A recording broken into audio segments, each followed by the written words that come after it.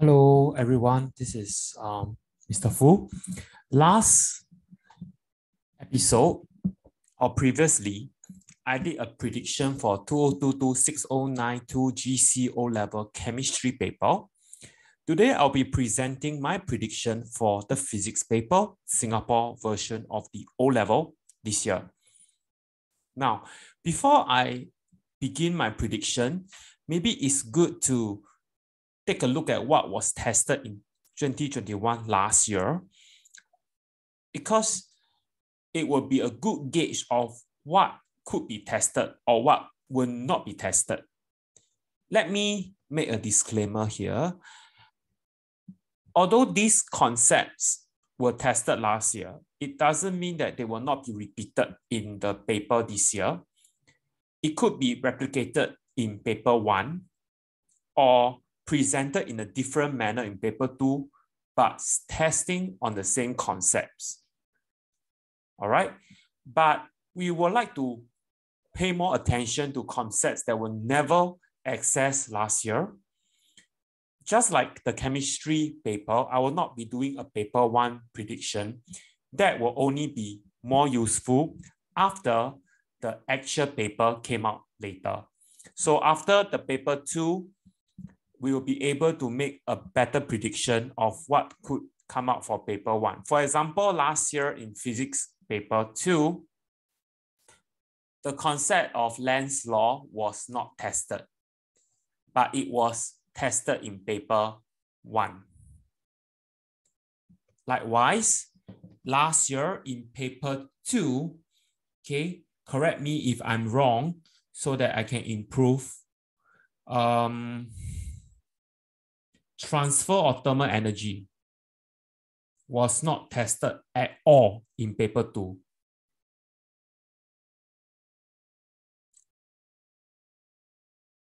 Vector and scalar quantity was not tested in last year paper 2, but appear in paper 1. Vector diagram as well. And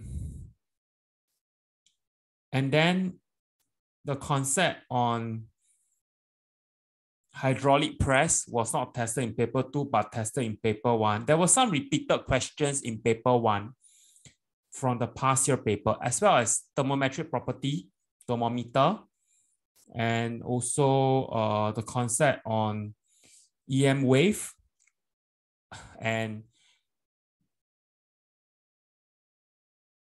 reflection and refraction.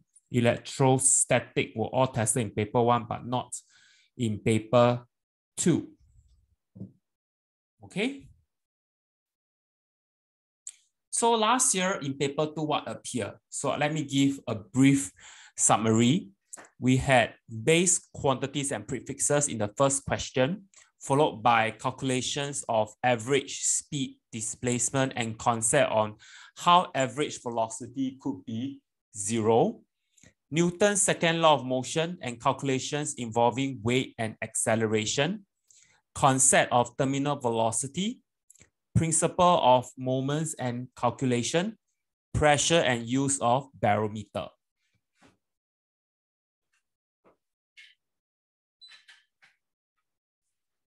Now, other concepts that appear in last year paper 2 were difference between transverse and longitudinal wave and related wave equation, calculations and drawing of displacement time graph related to wave, length diagram and definition of focal length, what virtual image is and determination of focal length from the diagram. Circuit diagram is the most popular question that will definitely appear in every year paper, with calculation using V equal IR and calculation of resistance using resistivity, as well as a magnetic field, use of Fleming's left-hand rule, calculation of KE, power efficiency, thermal properties of metal, specific latent heat of vaporization and fusion were tested, heating curve, use of equations to relate effect of time on specific latent heat. So instead of calculations, they ask a question on how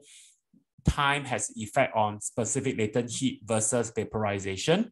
EMF, what is it? and circuit calculations, transformer, and use of fields. So based on last year paper 2, the questions were quite standard, not surprising. There were a mix of questions from definitions, calculation, application questions. And some of the questions are similar to the 10-year series question. So students who have completed 10 series and understood the concepts and able to use the correct key terms correctly, then they will do quite well for this paper. Because I have to agree that last year paper for the physics paper 2 was quite standard and not surprising. Okay, there were no big surprises, but there was a growing trend of questions involving students to use the data to explain what happened if you do this, comparing data. There were a lot of data comparison inference questions. That was the trend, which is similar to chemistry. Chemistry paper has been emphasizing a lot on data analysis. So physics paper has more of this now. So just pay attention to that data-based questions, not just for section B, the first question, it could appear in other questions as well. Now, so the popular topic tested in last year paper 2 were base quantity and prefixes, forces, mass and weight, turning effects of forces, energy and power, pressure, thermal properties of metal, length and wave, current, electricity, DC circuit, practical electricity, part of it, magnetism, electromagnetism, and specifically transformers. So let me do a prediction of what might come out in paper 2 this year. I want to include one more vector diagram. I suddenly thought of it. Yeah. Because it doesn't appear in paper 2, although it appears in paper 1. I think students need to be prepared for this question in paper 2 this year. Okay, so these are the hot topics that could be tested. I say could be, so don't blame me if it doesn't come out. They haven't appeared for some time. So concepts are fixed, you see. The learning outcomes or the objective are fixed. If they don't test these concepts in last year paper, then they have to test this year or in subsequent years. So the list is very long because there were many important concepts in physics. So I have to agree that not much were tested last year.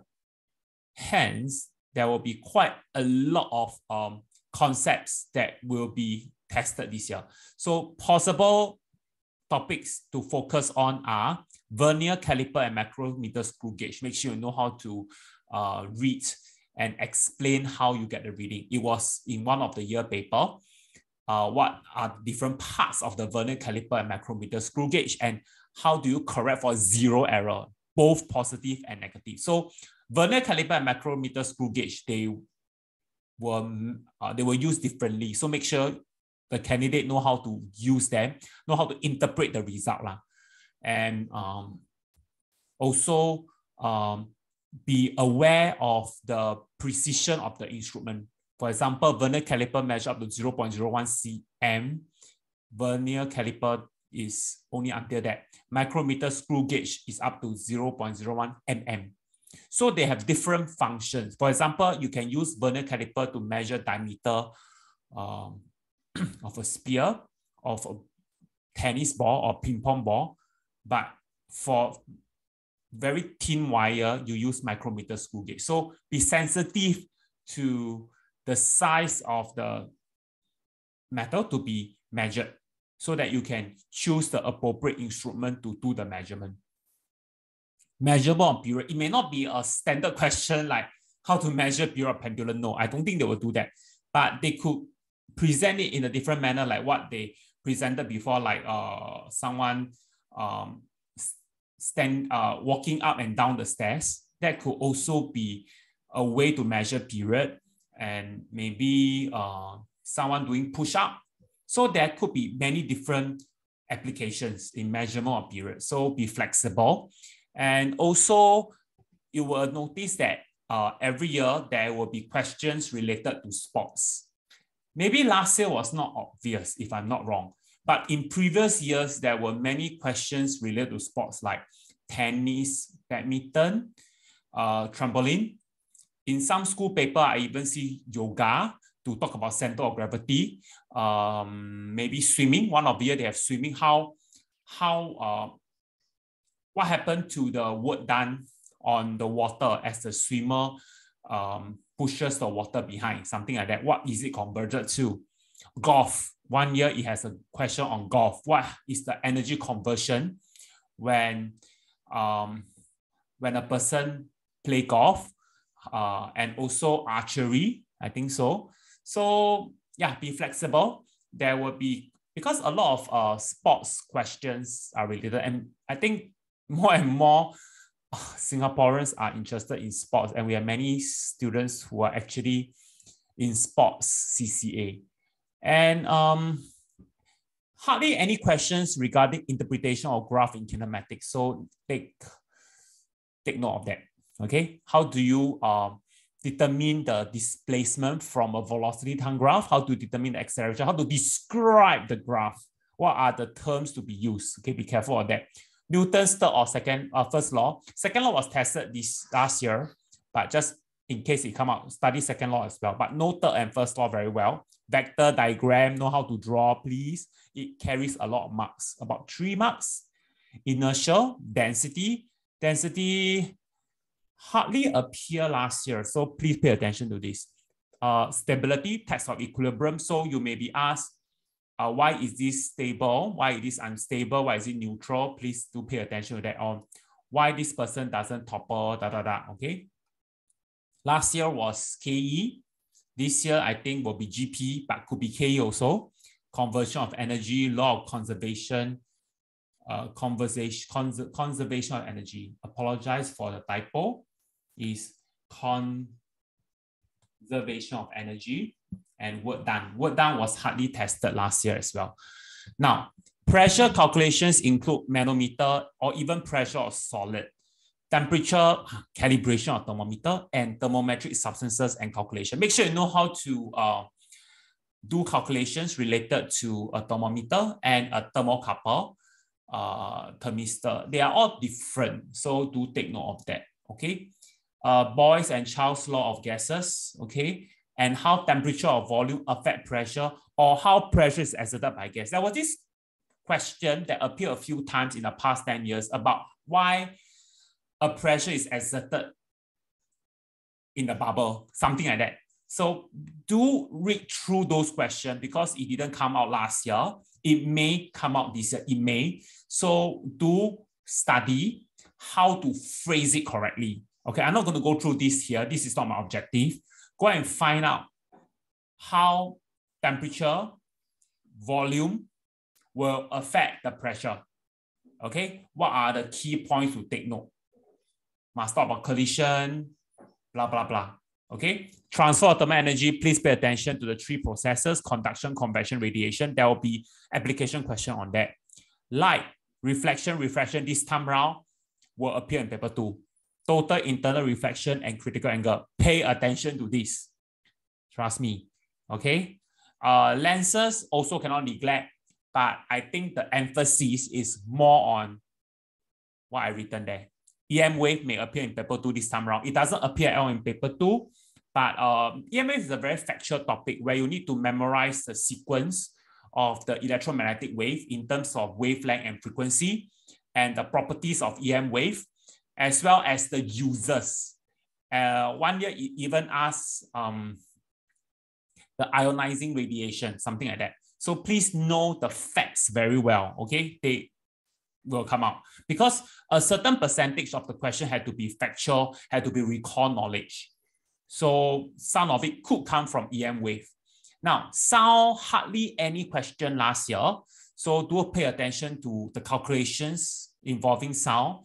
How do you determine the speed of sound, or something related to echo, the graph, okay?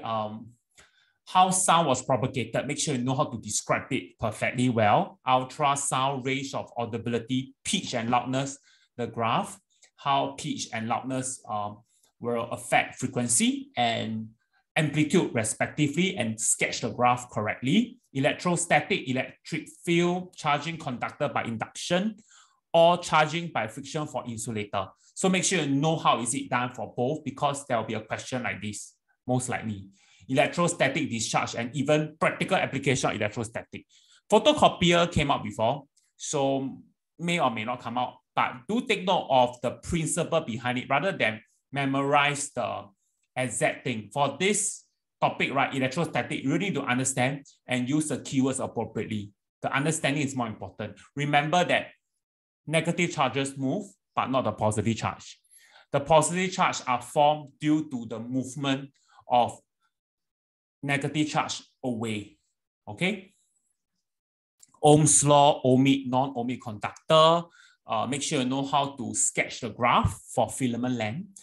And why is it non-ohmic conductor? How is it non-ohmic in a way? Like something about as current increases, more energy is released, more heat energy released, resulting increased resistance, blah, blah, blah. Okay, potential dividers, induced transducer, both LDR and thermistor. Please pay attention to that. It's not tested a lot last year. Do pay attention to them. Very important. Potentiometer, input transducer. They may even appear in your practical as well.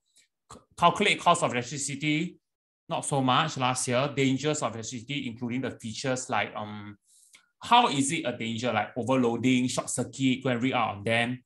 Last year was tested fuse, so you may want to pay attention to other safety features like circuit breaker, earth wire, how does it work with fuse, switch even, where should the switch be placed, live or neutral wire, blah, blah, blah. Magnetization and demagnetization. How do you magnetize or demagnetize magnets? What is hard and soft magnetic material? Temporary, permanent magnet, or even sketch magnetic field again. Magnetic field pattern, I already say that. Forces on beams of charged particles in magnetic field. DC motor, pay attention to that. Faraday's law of electromagnetic induction. So last year was tested a lot of left-hand rule. There was one question on that. Maybe this year they have a right-hand rule and a right-hand grid rule. Lenz's law, yes, it was tested, I think, in paper 1, not so much in paper 2. Do pay attention to this. AC generator, CRO interpretation. Okay. Now, I hope this is not exhaustive. It's just a list of concepts and topics that were not heavily tested or even tested in paper 2 last year. I'm not saying that the topics that were tested will not be tested, just that they may be presented in a different manner. But if those topics are not tested at all, then you better pay attention to them. Okay, because when they read the paper, they will try to make sure that they do not repeat the same question or even sometimes exact concept. They cannot replicate. So they have to set something different. All right. They will always make reference to the year before to make sure they don't repeat the questions. Okay. Now, for paper 3, these are my popular choices. Mechanics, I'm not very sure what will come out because it's very broad. They can have everything, but the skills involved is the same. How do you tabulate your data in a table correctly? How do you draw a graph? Make sure you get the best fit line, your axis label, your spacing of your values. Make sure you have a title of graph. Make sure you draw the gradient, show the gradient, how to do the gradient, how to get a y-intercept, and how to match, right, the equation of the straight line, for example, to the gradient and y-intercept to find the unknown variables or find the controlled variables rather. Okay, the skills involved will be the same, but please read the instruction very carefully and know what to do and what to measure. What is the independent, dependent, controlled variables? All right. Thermal properties, maybe last year they came out a question that is about heating and relate that to electricity. I don't think they will do that same thing, but it could be a question of thermal properties. Wave, light, or sound could be tested Last I think they talk about light. So it could be that, or even give you a lens. I don't know. Electric circuit popular, high chance of coming out again, but not very sure what will be it. It could be potentiometer, variable resistor, or even input transducer. I cannot pinpoint exactly. But again, the concept will be the same. If you have done enough practical, those were the types that will be quite similar. And the source of error will be quite similar also. I think I have a video just on physics practical in one of my video. You can go and check out yourself. Paper 3 likely to have either 3 practical tasks and 1 planning, or 2 practical plus 1 planning. If it's 3 practical, then it will be a short one. 2 will be long, meaning a lot of questions, and it may take a long time to complete each practical task. For the planning question on physics, right, it's important to note that likely that this planning question is related to the practical you did, and they are doing some modification to, you need to change your variable, and you need to know your y and x variable. And from there, you can determine your gradient, your y-intercept, to obtain the values, etc. Okay, so I hope this will be helpful for you in your preparation for physics paper. Don't worry, if you are prepared well enough, you will do well. So good luck to you. And that's it. Thank you.